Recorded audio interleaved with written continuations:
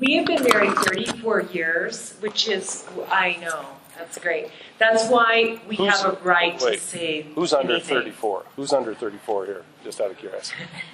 Okay. Who's under 4 Okay. years? Okay. Who's under 2 years? Okay. Yay. Good job.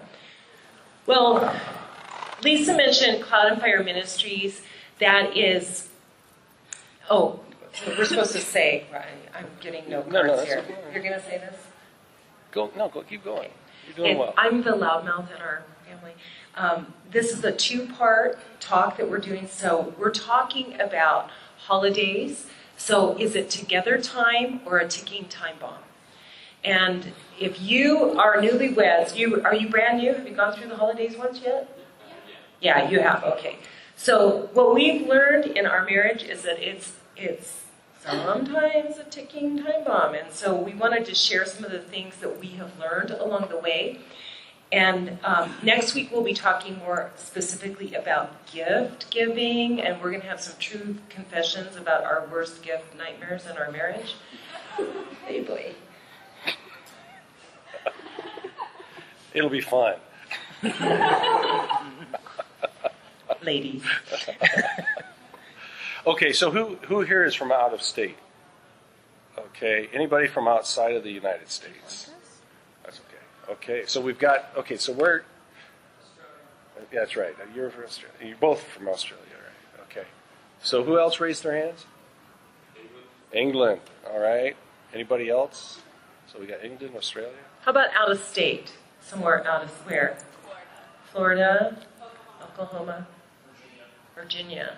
Can you say a few words for us, please? Okay, good job. Oh, that's it. So what we wanted to talk about is when you're wherever you're from, you don't have an accent. It's only when you move somewhere else or you're with people who are from somewhere else that they notice that you talk differently than they do. And that's the same that we find in marriage and the same that we find in cross-cultural ministry, which is what we do every day. And we have a cross-cultural home because we have taken in young people who live with us and who are essentially our children. And they're all Mexican. And we've learned from them about cross-cultural things. And we have learned in 34 years that this is a cross-cultural experience. And what we found out is normal, like if you have a British accent or an accent from Virginia or Australia, normal is what you're used to, right? Normal is what I'm used to, whether it's in the way we speak, the way we do things, the way we celebrate the holidays. Normal is what I'm used to. So what I would like you to do right now is turn to your spouse. Some of you may not have your spouse here. But turn to your spouse, look him or her in the eyes, and say, normal is what I'm used to. Ladies first. Just say it at the same time. Normal is what I'm used to. Right? Now that we have that clear, it's important that we realize normal is not really what I'm used to. My experience is unique to me, but it colors everything that I do. And I wanted to give you an example from our home. Every day, right now we have a 22-year-old young man who we call our son, who is living with us, and he is from Mexico. And this is an example of the kind of things that happen in our home. Hey, can you help me put the cat under the tire? Does anybody have this conversation in their house? Have you ever had that conversation? Would you help me put the cat under the tire? What are you talking about? Normally you would just start getting hysterical. What are you talking about? Why are you going to put the cat under the tire? But I just said, what are you trying to say to me? And he starts laughing, and he says, oh, in Spanish, the jack is el gato. So it's the word for cat. Who knows why? But if you translate it in English, it doesn't make sense in a situation. And we have learned in our work, in our ministry, in our home with kids, and in our marriage, that we have to check in first and say, what is normal to you? Because what you're talking about right now is not making sense in my world, but I have to understand it's normal to my spouse. And the first thing I have to do is realize what's normal to me, because back to our example of where did you come from, and do you have an accent when you're at home? No, you don't. When you're at home, that's the way everybody talks. It's when you get somewhere else, and it's like that in marriage too. So we're going to talk a little bit about that.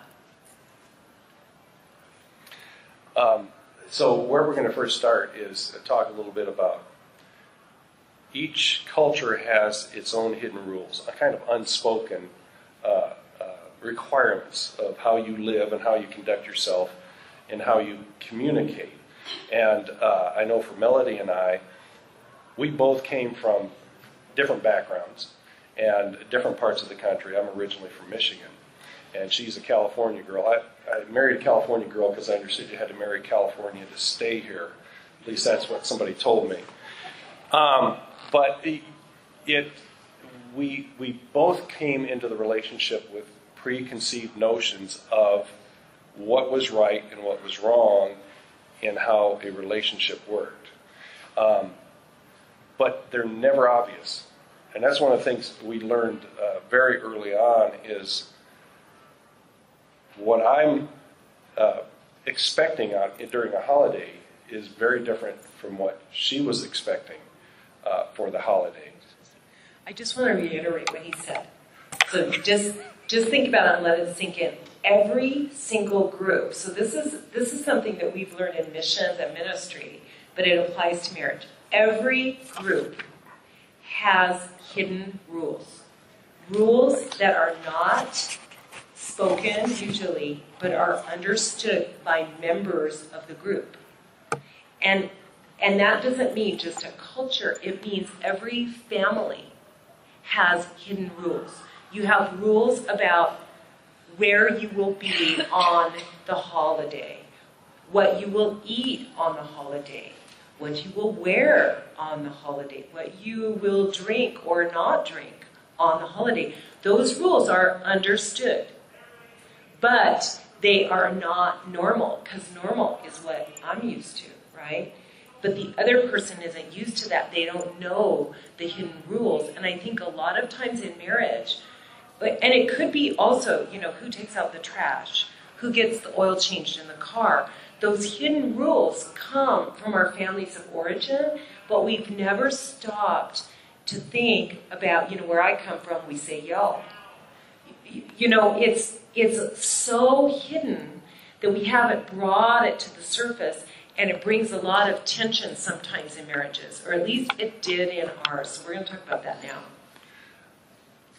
So just taking a few steps back for just a moment to make sure we keep this in context. When the Bible talks about the two of us becoming one flesh, that's marked by an event, a marriage ceremony. But becoming one flesh is not a single event. It's really a process. And we have to remind ourselves of that because it's just not an automatic boom. You're both going to be thinking alike. You're both going to be making the same assumptions. That's not, it seems like it's obvious, but it's something that sometimes you have to take a step back and restate and remind yourself, this is a process that we're going to have to go through and work through. And I think sometimes the journey is more important than the destination, and this is one of those cases where that's true. So we're going to talk a little bit about some holiday expectations. Okay. So what we wanted, we were looking back, and the reason we brought this topic up is because it was so loaded for us. And I would say, I'm going to tell you, the really sad part of the story is when all of the holiday stress, not all, but 90% of the holiday stress went away was when parents died. because parents have expectations on us. And my parents have expectations on me, and his parents have expectations on him, and they're different. And so we're trying to please each other, and we're trying to please our parents.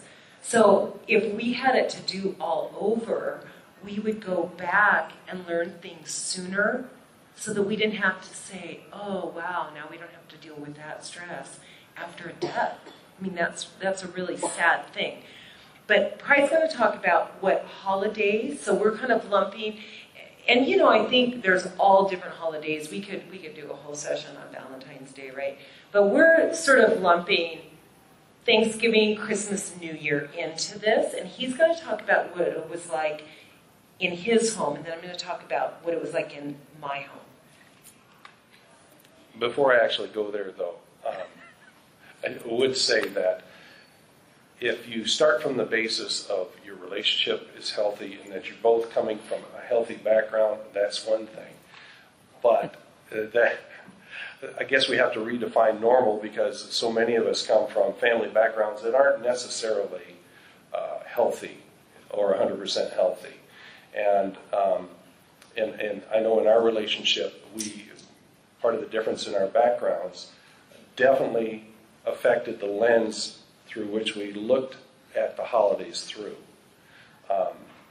And each of you are going to have a different lens on how you look at the holiday, which changes your expectations. So in my family, the holiday season was magical.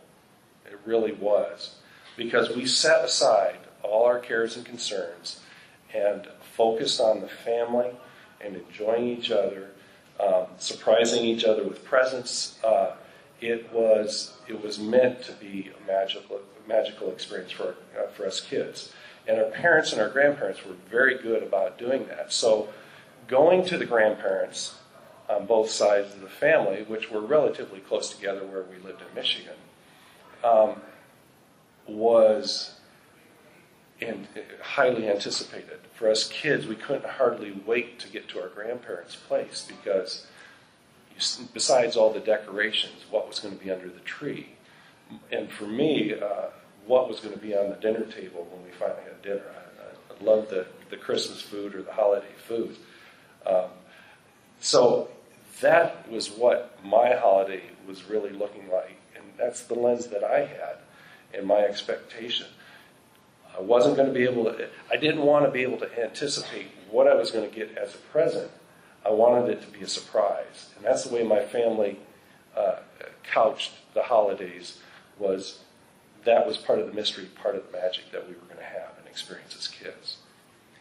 So as Pride's reflected to me what the holidays were like too, it was always with extended family, grandparents, cousins, and just, everybody gets together somewhere. And it was days. People would take days off and spend the time together. Well, in my home, my parents got a divorce when I was in early junior high, but before that, they had a horrible relationship. They basically hated each other. They were both estranged from their own families. My mother would get together with her family sometimes, but it was always with resentment and, harumphing and everything. So if we got together with her family, that was, like all pretense, like try to be nice, but everybody hates each other. My dad's family, they didn't even connect. He hated his brothers, he hated his dad, it was just all this stuff. So for me, the holidays were always miserable. They always produced guilt and anxiety. They always had duty involved. In fact, Pride was shocked to find out early on in our marriage that when we were invited to my single mother's home for Thanksgiving, he was supposed to bring his toolbox and be prepared to do a day's worth of work on her house before the Thanksgiving meal. It was like he was earning his meal. Or several days. Oh yeah, sometimes it would stay over. That's true. I mean, there was always duty. And there was always this thing about who do I go see? Do I go see my dad? Do I go see my mother? Do I go see both? Do I let my mother know that I saw my father? It was always filled with anxiety. And what I didn't realize was that not only was I carrying a lot of debris in my own person about the holidays that then was, coming out towards Pride, but I was, without knowing it, wanting him to fix that. I was wanting him to be the anxiety reducer for me.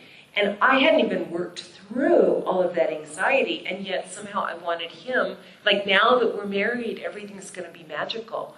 And just think about what he said. He's from Michigan. So his family, interestingly enough, was far away. My family here in Southern California, they were close. So sort of just by geography, we saw them more. And his mother died right before we got married. So it was real easy to sort of, just let them be the distant ones. And we had to constantly deal with the family that had anxiety-producing stuff at the holidays. I should say that, in all fairness to her mother, I think she ended up on the losing end of the proposition because, like I already mentioned, one of the things I looked forward was the food. So I definitely drained the reserves after working at her house.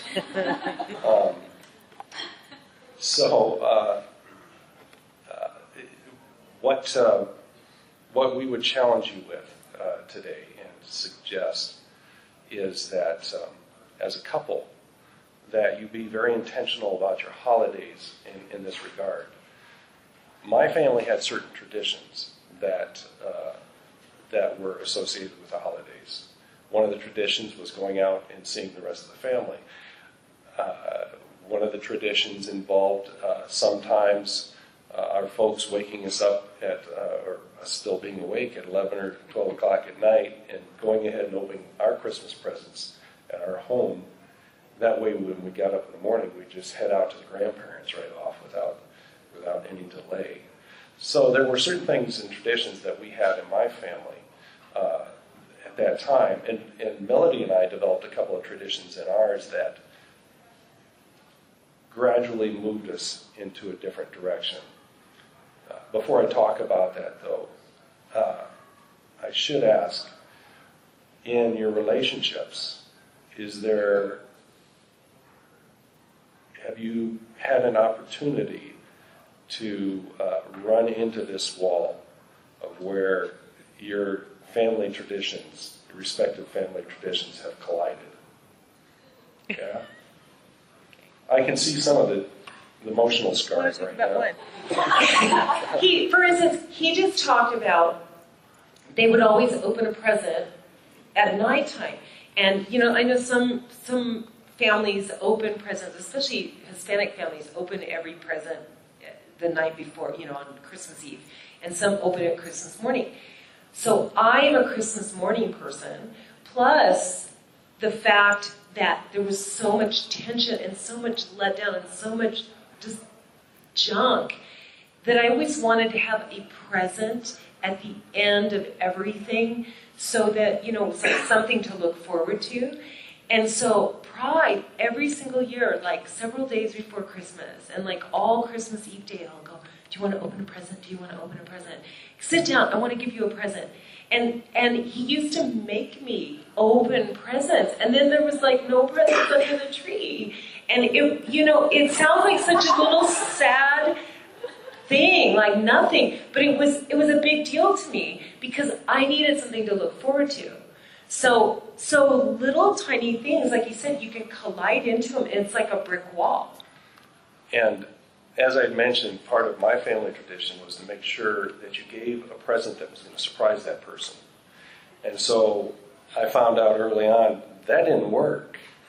But he has definitely surprised me. I definitely surprised her with certain presents. But that wasn't directed at what she was hoping for. And what I was being obtuse to was giving a gift that was suitable to her expectations, and more in line with that. Not necessarily, and it wasn't to be a salve or a balm or something like that. It was to demonstrate that I knew her well enough to know what kind of gift she was hoping for. And that was a real sticking point for the two of us, and because I was holding the position, it should be a surprise. This should be a total surprise for you. Because what's normal is what I'm used to. Right. So we would love to tell you that we caught on early, but the reason that we're here, the reason we wanted to talk about this, I would say it took us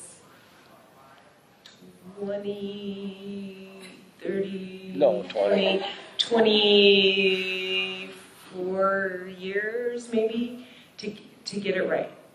So there's been a lot of stuff that didn't work. So now back to, I said we work in cross-cultural ministry, and we have a cross-cultural home. And one of the theories about cross-cultural ministry is that you don't totally lean in the direction of one culture or the other. We work with Latinos, so we don't just like forget our culture and do everything Latino way, and we don't ask them to forget everything about them and do everything our Anglo way. But the best way is when you take the best components of both and mix them together, and you actually end up with almost a third culture. So that's what we do in ministry, is we teach some things and we learn some things, and I think that's what works in marriages. And what we found is that when we finally, like I said, 99% of the stress was released after parents died. But earlier than that, we started to get to the place where we realized we are going to have some things that are our traditions, that are separate from his family, separate from my family, separate from our past, that are new, that are things we develop, that we want our children to experience, that we want to look forward to. We want to say, hey, did you do did you get the lights out, or whatever it is? Did you get the tickets to the musical, or whatever we decide we're going to do? Did you buy that special coffee? Do you have the ingredients for that special breakfast that we're going to have, that we know how that always goes? So that's part of the process of becoming one, is developing those family traditions that are unique to you as a couple. That's going to be different from each of your respective families. And I'm not saying that you shouldn't adopt certain traditions that come from your family. I'm just saying there needs to be something that's unique for you two as a couple, for your children, your nephews, or whoever you have as a part of that celebration. You need to come up with things that are definitely unique to you. And so for Melody and I, one of the things that we did for years and years is we were involved with a church that always had Christmas services that would do 7 services Christmas Eve. And so we'd be coming home late at night on Christmas Eve, which made opening a present really difficult sometimes, Christmas Eve. But nonetheless, that became part of our family tradition. And that's what we're going to encourage you guys to do and come up with. Yeah, so we were on staff at a church, at a big mega church, and we had to work those services. And then we also had to work Thanksgiving morning, because there was always a Thanksgiving morning service. So we got to then say to our families, we'll come over, but it's not going to be the all-day thing. We're doing our thing in the morning, and, then you can come to our place. Or we changed it up.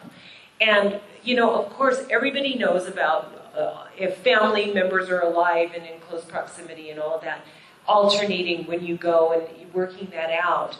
And now, as parents, we can see how difficult that is, and how the parents want their kids. They want you there because something feels empty to them. But it might be that if you set your own tradition and start doing your own thing, they might be able to flex and do things a different way too. So we actually have some homework for you. We're going to pass that out. Then we're going to take questions, and I know you guys are wanting to get out of here and have announcements. But what we've asked for you to do, and we have gone to some really great marriage conferences that have blessed us by just forcing us to think through and talk through these issues. So what we think would be good is just bring it to top of mind. Talk it through and know, just like we can't always identify what's in a culture or what's in a geographical area until we get somewhere else. Identify what you have each done. So 3 things that are from each of your family of origin that talk about the traditions you celebrate and the ones that you hold dear. Because there are some traditions that we all have in our families that we hate. And we keep doing them, but we hate them. We don't want to do them. But there are some that, Thanksgiving means this, or it's not Christmas without, or on New Year's we have to do this. Put those out there and talk about those with one another. And then maybe 2 things, maybe more, things that you could explore that are totally out of the box. Maybe what you would love to do is go to Bermuda for the holidays, or do something crazy, climb a mountain, or go camping, or things maybe you've never even voiced, not for yourself, let alone with one another. So whether you do that and have that conversation during the week, or if you want to do a little bit of it now, it's fine. But I think we're just going to take questions and answers, and then let Lisa and Kyle come back up. Yes? I'm curious if as you guys are trying to negotiate your own positions, have you had pushback from family? I'm saying you run into that where it's like, I don't care if you're married, you still need to apply to New Hampshire or whatever. So have you guys dealt with pushback, and how do you negotiate with that? Oh, absolutely. Well, I was a little less delicate about that, just simply because of the way I was raised, and so early on with my extended family, I let them know up front that I'm out on the California coast, and yes, I'm willing to come back there at certain times, but that needs to be reciprocated if that's the case, and not to always expect me. That was the healthy thing to do at that point. It was a little different with Melody's family.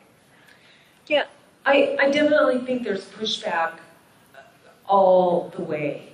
And what we have learned in our family, and so, like if we're going up in age or down in age, to younger, we just have open conversations. And I think those are hard, but as long as you can just validate the relationship, because if family wants you there, it's because they fear it means you don't love me anymore. And so I think they just need to hear, we love you, and, we're going to miss it. But, it's really hard even financially, or when kids come along, it's hard to travel. And so whatever you negotiate with them, just have those hard conversations, but there's definitely pushback. But what I think we've come up with is, and maybe it was a little bit easier too for me and Lisa, because there were so many things about my family I wanted to leave behind. I didn't want to be in that dysfunction. So it was easier to say, it's us now, and we can't do this, but we can do this. We can do a piece of what you want us to do, but we can't do all of it, and it's because we're doing our own life. And I think that there's sometimes some hurt with that, but you can mitigate it with those open conversations. And just to restate, one important aspect of that is the assumption is that you as a couple are having that conversation about what's healthy and what isn't healthy.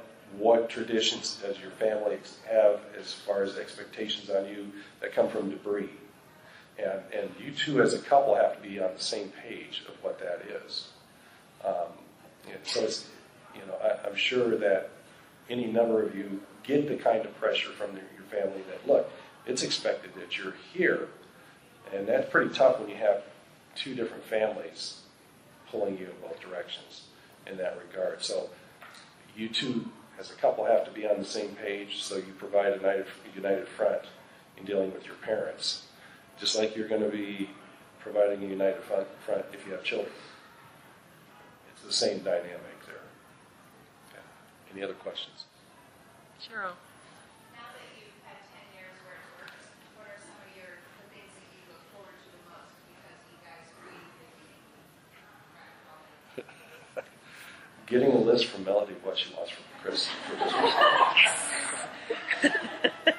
Absolutely. So no more surprises? Yeah, well, no, that's not true. I do that also.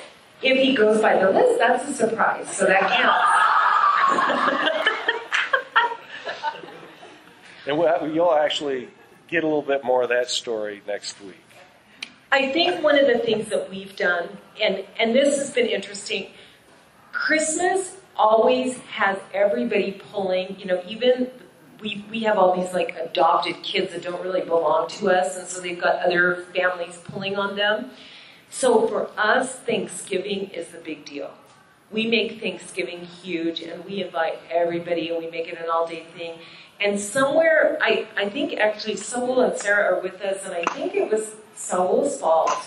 One Thanksgiving, we went to the movies on Thanksgiving. After the meal, we eat our meal early so people can go elsewhere. And we went to the movies, like a 4:30 movie, and realized no one is there.